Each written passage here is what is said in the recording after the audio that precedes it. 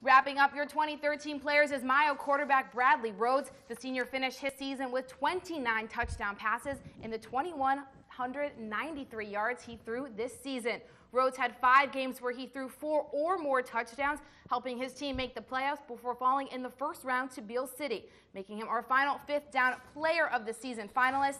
And that will wrap up our players of the season. Like always, you can watch all of these videos on our website, WBKB11.com. Remember, which play wins is entirely up to you. You can vote on our Facebook page, facebook.com/WBKBTV, by liking the link of the player you think should win, or vote via Twitter by retweeting our tweet, or send us an email. That info is also on your screen.